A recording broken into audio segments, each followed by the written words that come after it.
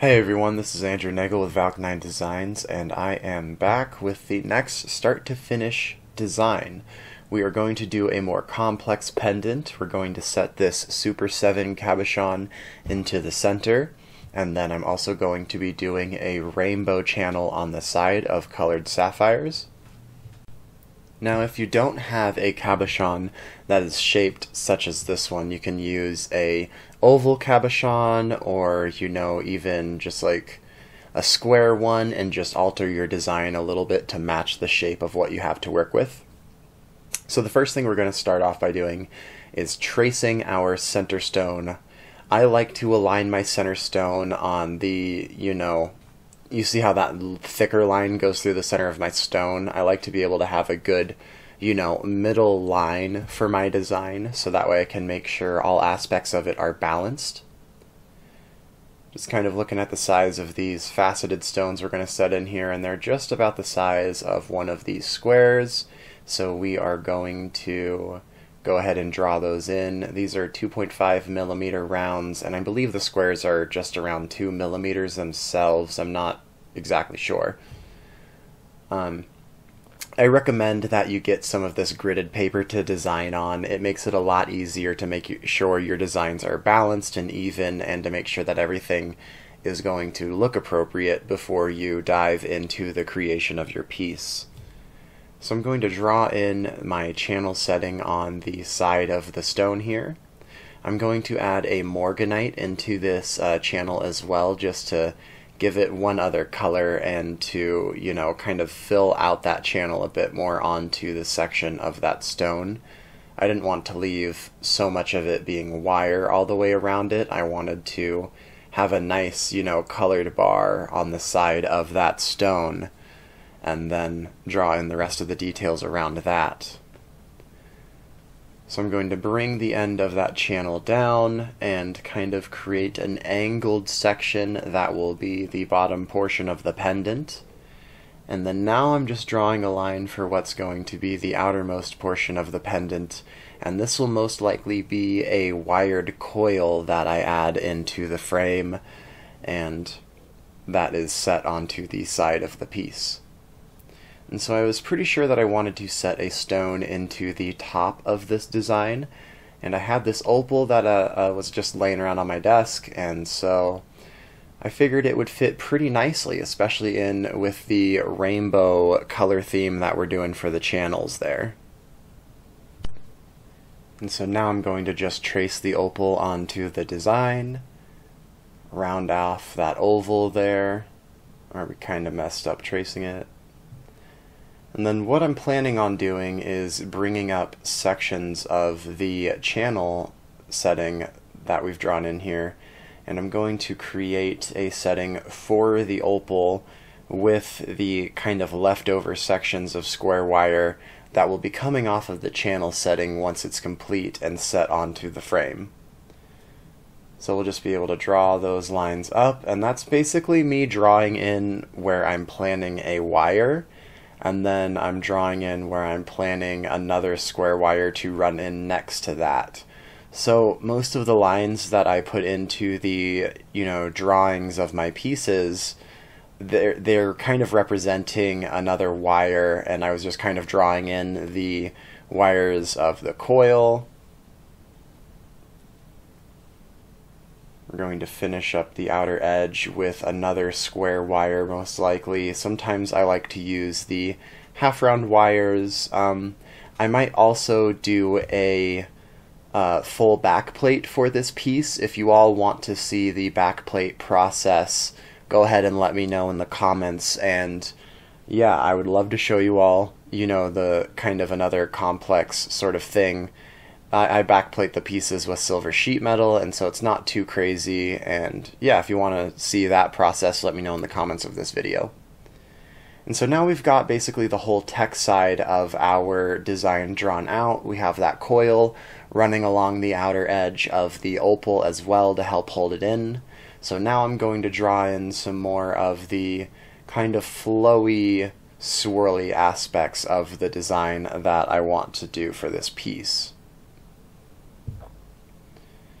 I'm going to have my first curve kind of tuck into the back of the stone, and then I'm going to have another curve build off of that, creating kind of a cascading effect. Right now I'm counting out the squares to see how far I need to draw on each side to balance out the design. And it's going to be 5 squares on each side, and so that will balance out the piece. I like to draw the 5 squares on one side and then 5 squares on another. That's not for every design, but that's just going to be for this design. The idea with the gridded paper, as I was saying before, is it just helps make sure that both sides of the design, even if you're doing asymmetrical sides like we're drawing now, they can become balanced, and you know, it's not looking super wonky on one side or heavy on one side. So now I'm just adding a couple of wires that will follow that first swirl and kind of fan out, creating somewhat of a scroll work design at the bottom of this piece. I'll be connecting all of that with 30 gauge wire, and I just kind of draw that in with a little bit of a, weave right there. And so now I'm going to add in the next swirl as well.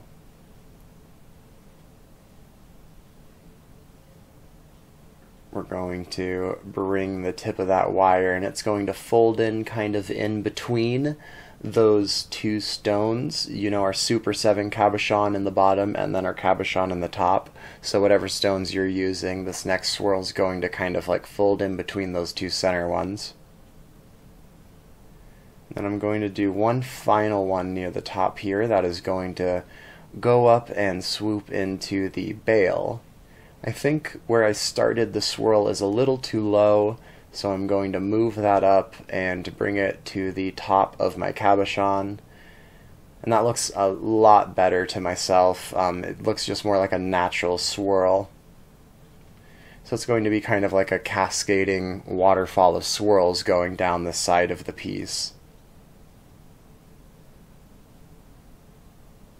Then I'm drawing in just another detail line. That'll be one of these top kind of openings that'll fan out into a weave.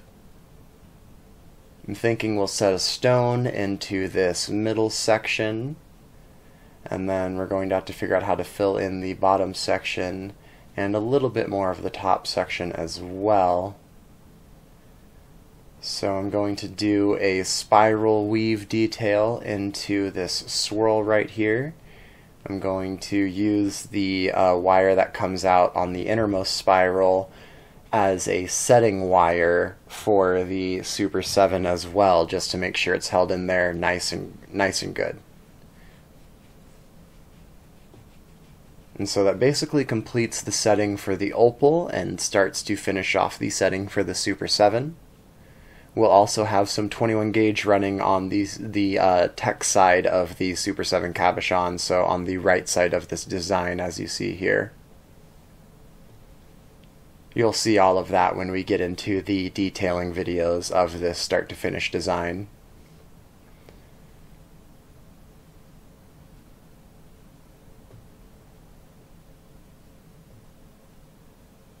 And so I'm thinking one stone in the center. I don't think there's going to be enough room to fit a stone into the bottom part of the swirl, so what we're going to do is just fill in the bottom part. I'm kind of just testing out some lines right now to see if I like some swirls up near this top part, but I think we'll just add in those swirls coming down from this second line, because that'll help thicken that middle section up a little bit, which we need to kind of balance that out a little bit.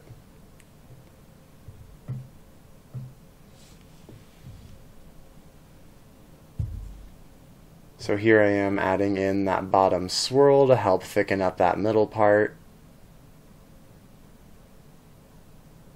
And then I'm going to add another weave that will connect those two wires that were just drawn in.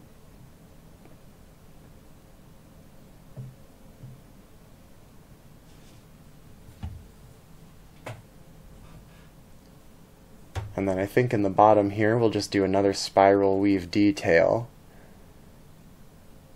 And that should fan out and open up. We can add another 21 gauge square into that weave into the bottom to allow that bottom fan to open up and fill in that space between the wires there and that Super 7 cabochon. So I'm thinking I'm also going to add in an opal into that center part, as I was mentioning before. I feel the two opals will complement the channel setting of rainbow facets on the side very well, and so you're also going to have to let me know in the comments what kind of bail you all want to do. If you're going to want to do some sort of dangle bail coming off of the swirl here, I can show you my process, or we can just get some ones off of Rio. They have plenty of different designs that would, you know, fit onto that top swirl very well. Or we could have the chain coming through that bottom swirl. So if you want to either do this first option or the second option, please let me know. If we're doing a backplated option, we could also do the chain hanging a little bit lower, and that's kind of like attached into the backplate. And so there's a couple of different options of the style of bail that we could do with this piece. This is more of the style of designs that I'm going to be doing in the New Year's, and I hope you all will follow me along on this journey of creating more complex pieces, and I'm going to be showing you all a lot more of that process as well throughout the course of this year. So thank you all so much for the support in 2021. I hope you're excited for 2022. I have some good things planned for this channel. The Discord channel is coming, just working out the fine details and all the chat rooms that I want in there. So thank you all so much. Let me know in the description or in the comments of this video if you want to do a backplate on this piece and what sort of bail you think would be fun to do with this piece. And so thank you all so much and have a wonderful weekend.